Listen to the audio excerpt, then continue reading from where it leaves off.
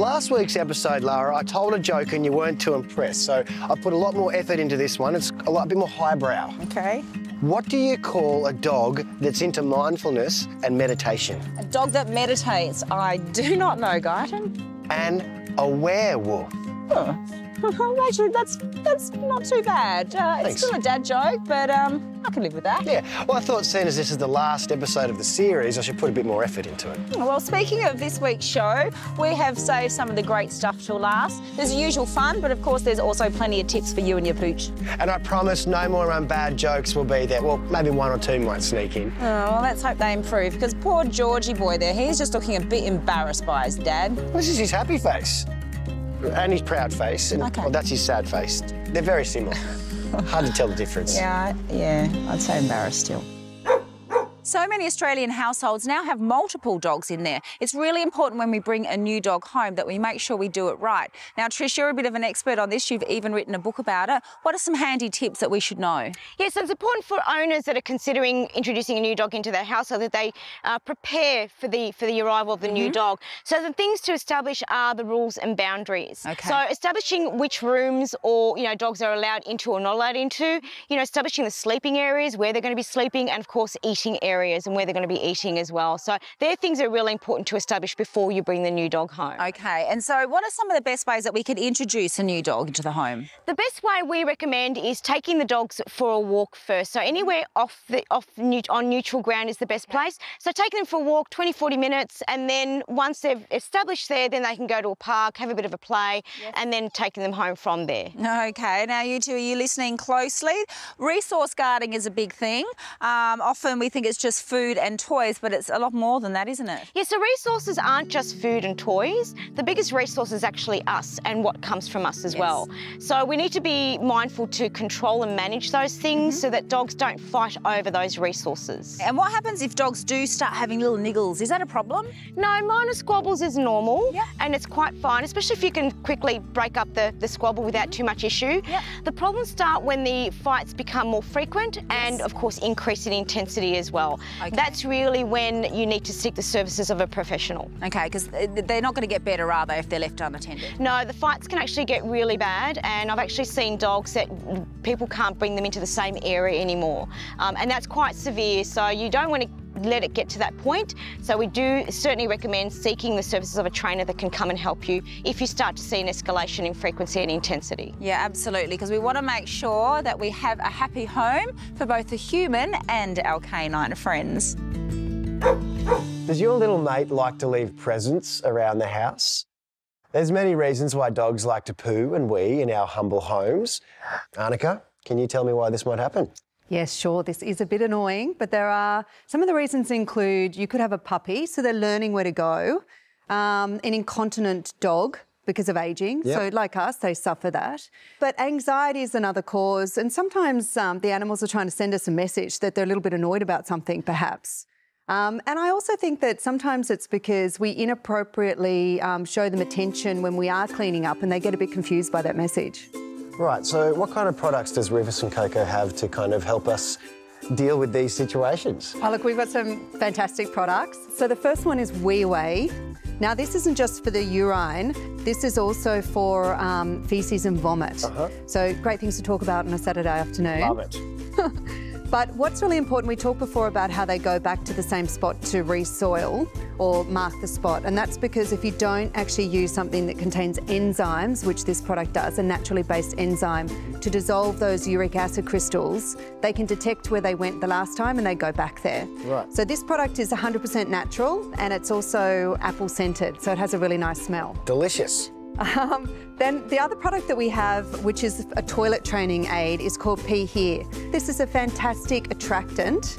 It has an organic compound which has pheromones in it. It's a big word, pheromones. And basically that attracts them to the area. So you can use this indoors, you can use it outdoors. But one thing that you do when you have a puppy is, or even an incontinent dog, is you can use our posh pee pads. So gone are the days of needing to put something on the floor that looks like a nappy. These are much more camouflaged, if you like, to the floor. Hold up to 2 cups of urine. Wow. Yes, they have antibacterial properties because because of the charcoal that's infused inside. They're really fantastic. Absolutely. And so what you can also do is use this product and put a few drops onto it, which will attract the animal to the area. So Wee Away, Pee Here and the Posh Pee Pads. Fantastic products from Rufus and Coco, guaranteed to get your puppy peeing outside. Thanks very much, Annika. Thank you.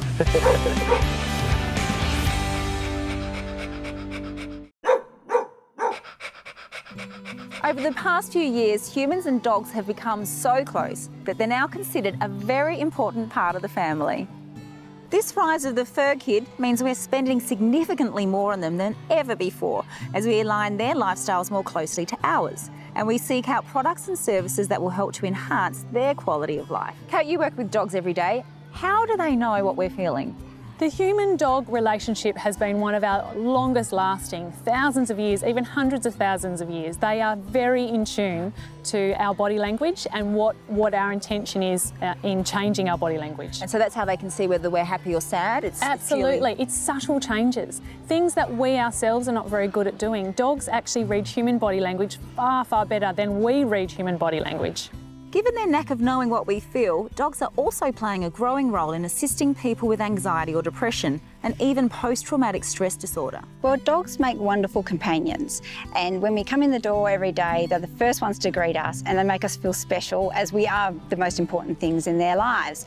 And when we touch and interact with our dogs and pat them, doesn't matter what sort of day we've had or how bad it's been, it straight away makes us feel happy. And as we pat and stroke our dogs, it's actually a form of meditation called mindfulness, which is actually a way we help to cope with stress and anxiety in our lives.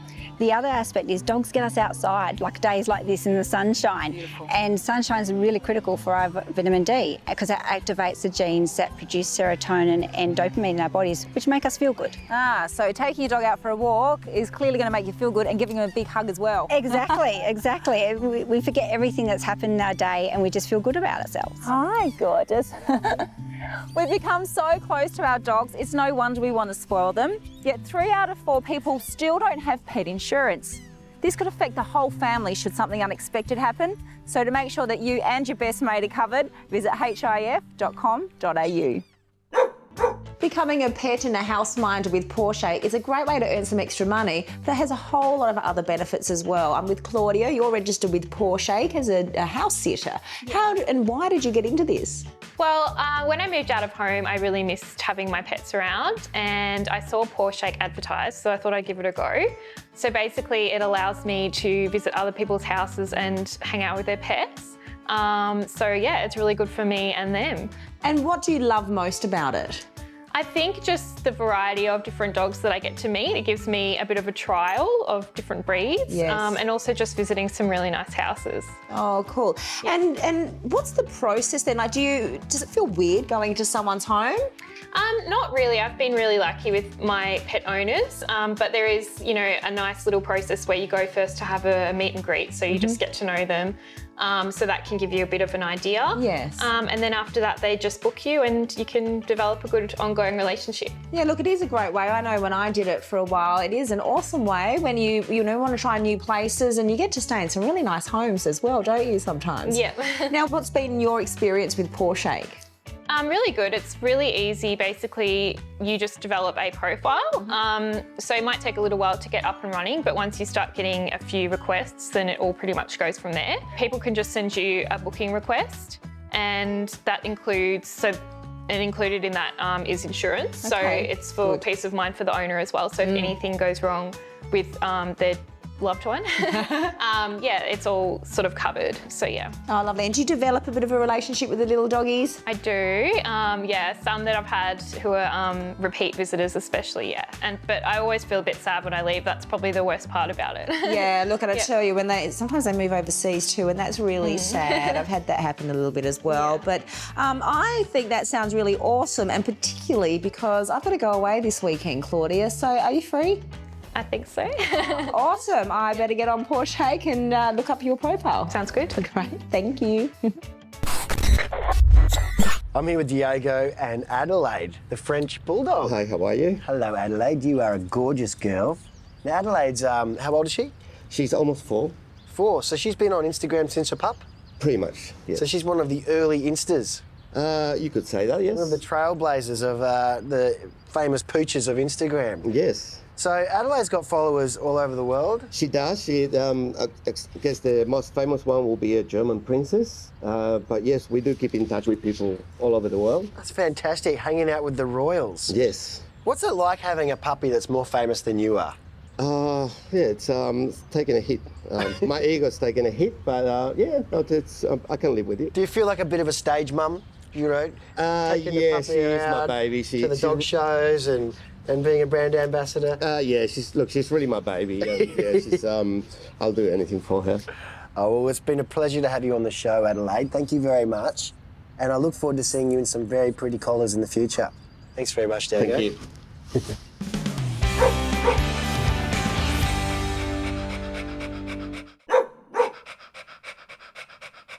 Just like us, dogs can suffer from allergies and food intolerances. Chris, what are some of the reactions that dogs can get? Yeah, some of the common ailments that you'll see is the constant itching and scratching, licking and chewing of their feet, and even to the extreme cases where we might get some vomiting and diarrhoea. Yes. And what is it that's causing this, do you think, mostly? Depending on what they've currently been fed, you know, if they've been on a manufactured diet, processed diet, moving across to a raw food diet, you will probably 9 times out of 10 fix these conditions, because what we're doing is we're stimulating their immune system first and foremost. When they're coming back from a manufactured diet, the immune system has been suppressed. So just 2 weeks on a raw food diet, you really will see changes, and a lot of these little allergy symptoms or whatever will go away. Okay. What if they are on a raw food diet already, so they're having beef and chicken in your range, and then they start to react to this? Can that happen? Yeah, absolutely, and those two proteins are the most common proteins that there is an allergic reaction to. So in our core range, we do have those two proteins blended in each one. So if that's the case, and even some of our users that are finding those sort of issues, it might be advantageous to move across to our allergy range, which is a turkey and a kangaroo. And they're species-specific range, so the muscle meat, the crushed bone, and the offal content, which will be your livers, kidneys and hearts, are all derived from that particular animal. Why are they different? Like, why is kangaroo better than beef or chicken, I guess, when it starts to come to allergies? Yeah, well, the beef and chicken, it just is the most popular. Yeah. So with our allergy range, we've just stayed right away from those two proteins. But something like kangaroo is wild game meat. So they're not exposed to some of the other chemicals, pesticides and all those sort of things that can find their way into the food chain. Okay. So we can stay away from those for the kangaroo. And the turkey, it's very similar to chicken processing and that as well, but we've just seen where there doesn't seem to be an issue with turkey. So that's the reason why we went the other way with turkey. So there's really a red meat and white meat there for them. Okay. And if people are trying all of this with their food, but they're still finding some issues going on there, what would you recommend that they do? Well, definitely go to a raw diet as quick as possible. Yes. But allow 2 weeks, be patient. Okay. And it might get worse before it gets better, to tell the truth. Okay. It might bring that out and move it on quite quickly. But, really allow yourself about 2 weeks, but get away from any of that processed food, any of those processed treats, and just give them that raw diet and allow some time. Okay, so just get back to basics. Get back to basics. If you think that your dog might be suffering some food allergies, well, check out the Big Dog website and get some tips from there. Absolutely. Thanks, Chris. Thank you. How come you get the bigger room? Well, Lara, there's some big mysteries in this world, and that's one of them. Hey, you want to take your pet? I am. We keep featuring all these dog-friendly destinations, so I thought I'd book a little holiday for George and I. Oh, that's nice. Where are you thinking of going? Somewhere with a beach. I like fishing. All right. Well, New South Wales have got beautiful beaches, so why don't you type that in and then you pick pet-friendly accommodation? They do. New South Wales. Yep. And then I go to this drop-down menu. Voila. Pet-friendly accommodation. Fantastic. Now, because I'm fishing, George is going to want to come along too. He likes to do about 10 laps of the beach and dig about 10 holes. So, here we go. Pet-friendly beaches. Yep. And parks, you can find all the pet-friendly areas around you. It's Australia's biggest pet-friendly database, in fact. Sure is. Now, fishing, I develop a bit of an appetite, and digging holes, George gets hungry too. So, pet-friendly cafe, there we go. It's all there, everything you need. They've all got reviews as well. This one's got 4 stars. Yeah, you can do a review, you can put on photos, you can even become a travel blogger if you like. George doesn't mind taking a photo. We could start his blogging career right here. Budding blogger. Take your pet. All right, I am going to go and pack. Awesome. Well, if you're going to take a holiday, Darcy and I might find a holiday. And we're going to book the bigger room. With Big 4 holiday parks, you don't have to be in the doghouse with your four-legged friend, as they recognise that for many guests, their pooch is just another member of the family. With 88 pet-friendly parks to choose from and the flexibility to choose from a range of camping, caravan and self-contained holiday destinations across the country, it's easy to find the ideal place to park up the van or pitch the tent with your furry friend in tow. To find the right destination to suit your needs, visit big4.com.au and look for the Dogs Welcome icon next to the park listings. If you're heading to Sydney, then look no further than Lamont Hotel. This is a premier boutique hotel in Potts Point and a natural choice for business or pleasure. With 8 dog-friendly terrace rooms, your pooch will appreciate all the creature comforts of home, including a welcome treat, food and water bowls, and even its own bed. Your dog will enjoy its inner city stay as much as you. For those making tracks to South Australia, we've got Dog and Me at Bridgewater. Nestled in the midst of the stunning Adelaide Hills, the pretty leafy village of Bridgewater is a pleasant retreat from the city. It's a great location with scenic walking trails and surrounded by quaint villages and historic pubs. Bring the family, friends and your pooch for an escape to the country that you'll never forget. For more pet-friendly accommodation ideas, visit takeyourpet.com.au.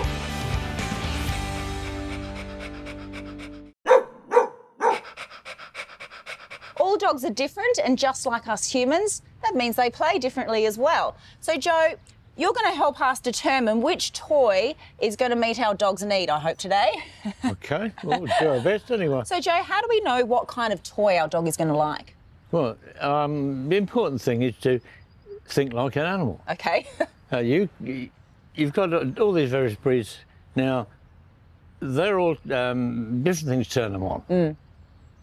One is movement. Yes. Colour, noise, and last of all, food. Food. Right? I think that's a big one. Yeah, food is a big one, but you want to ignore that because you don't want a fat dog. No. Right? So, if you go down to the shop and you buy something that looks all glitter and glamorous and you get it home and you show it to the dog and the dog goes, nah. Mm. Right? He's interested in something he knows he can get fun out of. So Yeah. with something like this then, this is the tucker ball. Yep. So this is great for dogs that like food. Yep. And also a bit of noise in there as well. That's right. It's, well, yeah, colour, and it'll roll, so movement. Yes. And food drops out occasionally, great bonus. Mm-hmm. But you've got a staffy, he doesn't need food. No. All he wants is the noise and he wants to kill that. Okay, yeah. If it makes a noise, it's alive. Yes.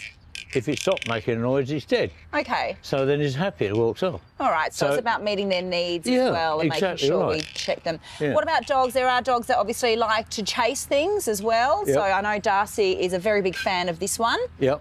That's obviously engaging, and the great thing about this is that it doesn't get splinters either. That's right. You can instead of using food to train your dog, you can use that.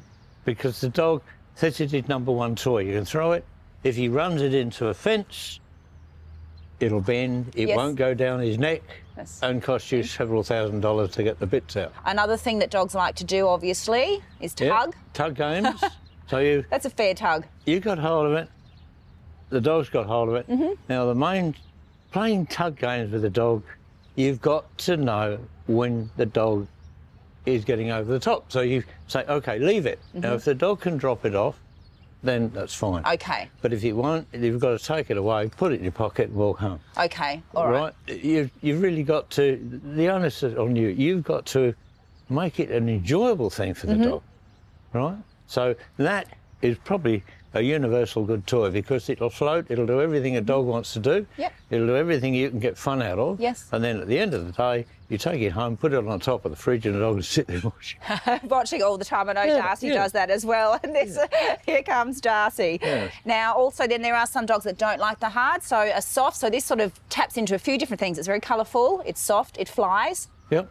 Yeah, and you can roll it up and stick it in your pocket. Oh, there you go. There you go. But the other thing is, would you like to catch a dinner plate in your mouth? I don't think so. Well, you've got a hard disk.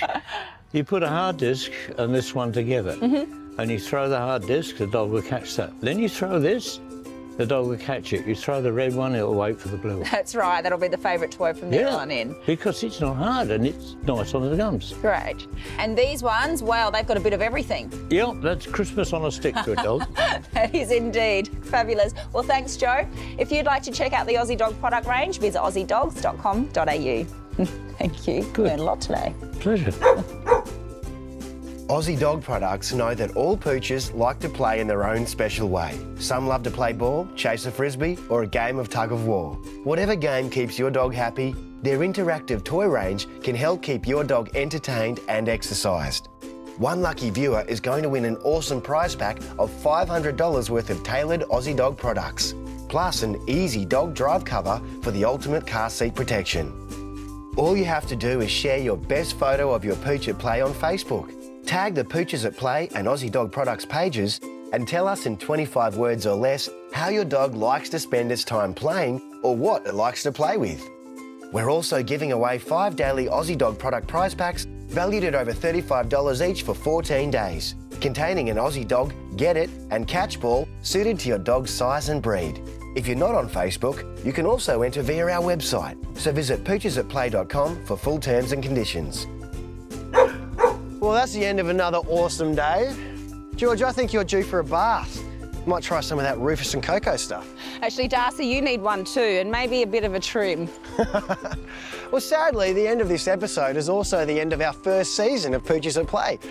But luckily, there's plenty online on our website. Check it out, poochesatplay.com. We'll see you next time. Come on, Darcy. Come on, George. Time to say goodbye. Come on. Come on. Let's go. Bath time. Oh.